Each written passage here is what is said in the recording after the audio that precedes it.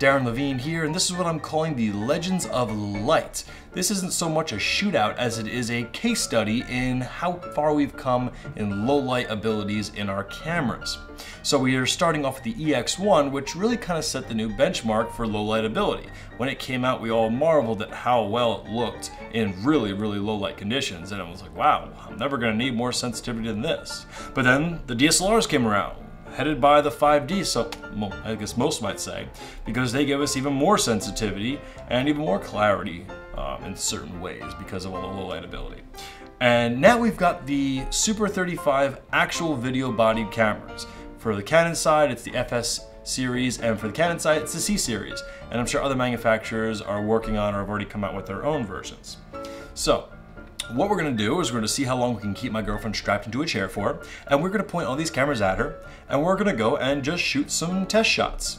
Now, things to keep in mind. What did I choose to use for my settings? Well, on the EX1, I'm using the Marvel Profiler, one of them. It's been what I've used for most of my gigs. It's a well-balanced profile, and it looks good. Next, on the 5D, I chose CineStyle. Now, I'm sure many of you are saying, why didn't you use a flat or super flat or whatever the number of other ones out there are? Well, quite simply, it's my shootout, and I just chose to use that. This is not a comparison where we're thinking that an extra profile a little bit is going to help out one of the cameras edge out the other cameras. No, this is about big differences in low light ability. So, CineStyle, flat, it would all make very little difference, in my opinion. So then the C camera, which you're looking at me on, the C100, I chose to use the Canon log.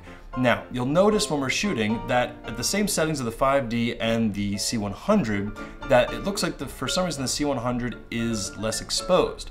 That's because of the log. It's basically preserving the highlights, preserving the shadows, the absolute darks, at the expense of bringing down all of the midtones. So that's why it looks like it's lower exposure.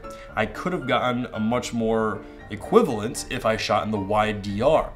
But as you'll see, I got a lot of little points of light around the image. I wanted to see how well that they can be preserved. So let's get right to it. Let's see how long we can keep her. Oh, one thing I should mention is I gave the EX1 a little bit of an advantage. I gave it about a 2-stop advantage by keeping it wide open at 1.9 while keeping the 5D and the C100 at an f4. Why did I do this? Because I didn't have any matching lenses that were faster for either camera that maintained the same field of view. So let's get right into it. Say hello to Karina. I want you to keep in mind that the actual room by eye looks kind of like the EX1 does right now. And we're also gonna boost up the gamma so you can see the little granules. I want you to keep in mind she's being lit by a low eye light, which is a 100-watt bulb dimmed down to about 5 or 10%. Now going right up to 3200, which is really the most I would want to use the 5D2 on, and 12 on the EX1, which is the most I would usually want to use that on. Because you can see by the gamma boost how noisy they are starting to look. Now let's go to 6400, which is something I'll shamefully admit I used on the 5D once or twice.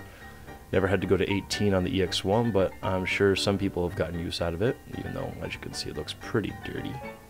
Now for a little curve here, just to see how much we can push these internal codecs, and a little color correction to push it a little more. I didn't spend a whole lot of time on the color correction or the curve, so yeah, don't look too much into that.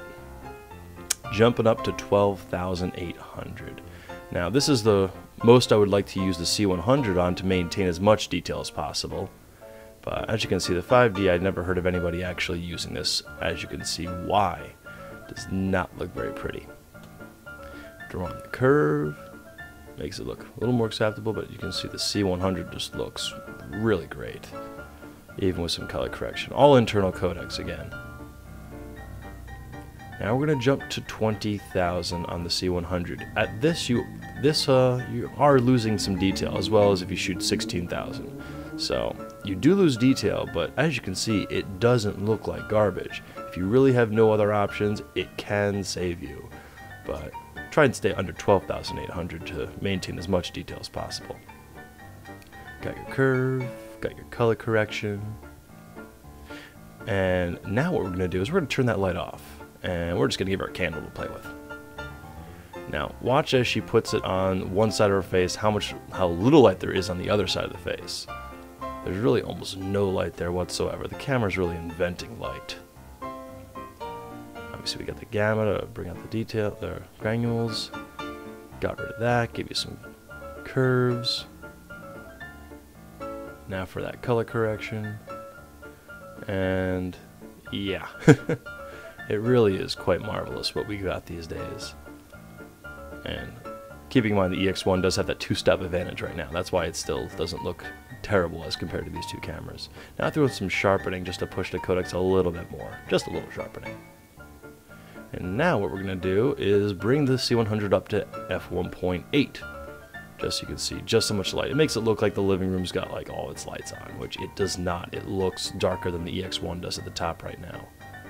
And as you can see, when I put the curves on, I accidentally left my computer monitors on, which is giving her face a blue cast. Yeah, sorry about that. But yeah, that's it. Yes, the C100 looked great. It should. It's by far the newest of any of the cameras that we looked at. So the one thing I always want to mention right after going into low light ability cameras is that just because your camera doesn't need as much light does not mean you should forego thinking about lighting altogether. I still have to think about placing this light and things in the background. You still got to think about lighting unless you're in a completely uncontrolled situation.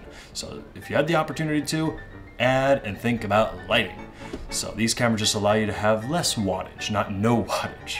So the other thing I could mention is that for client-based stuff, which I do a lot, you can get away with a lot more, such as in uncontrolled situations. Just this week I did a shoot with the usable mod, Steve and Mick, and we shot some C100s in an uncontrolled bar lighting. And we shot 12,800 practically the whole night. And he just literally got back to me saying the client loved every bit of it. So yeah, it really is a great extra addition and allows you to not have to shoot, super speed apertures and worry about focus the whole time. You can get away with more. But, if you can use a lower ISO, usually that's a good idea. But this camera does give you the option to get away with a higher ISO. And the other thing I can leave you with is, well, this. This is not as pretty as Karina was, but it's another situation where the C100 is set to an f4, 1/48, but instead of the log, this is the YDR.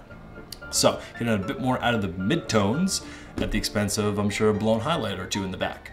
But this light here is the CM160, which is right about 27 inches away from my face. It's got a tungsten filter on it, and it is the very lowest point of its dimmability. And so you can see what that means. Here is the highest point. Ow. It's going back down right now, yeah. So not on that blind, I'll tell you that this is shot ISO 20,000. So that's, it's not like you're bragging about the camera, but it's like, it doesn't look like garbage. It doesn't. And if you look in the shadows, I'm sure there's plenty of noise back around there, but where is there not so much noise? The exposed parts. That sounded wrong. But say the whole image, if it was all actually exposed and no dark areas, it would look pretty darn good. Not to say that you should really be shooting ISO 20,000, but if you don't have anything else to do, you don't have super speeds, or you're just in a situation that you can't get any more light, the camera can save your ASS a little bit. I don't know if there's young kids watching my videos. But anyways, the only thing to mention is that these Christmas lights, there's some overhead, and the ones back there's a whole cluster of them in that corner, that's why it's bright. They're actually on a dimmer and they're at about half their brightness. So that gives you another idea of what's going on in this frame. But that's pretty much it. I hope you enjoyed. I am very much enjoying my new C100. I actually just sold my EX1. I'm gonna be selling my 5D because I think it might be able to do everything I need a camera to do.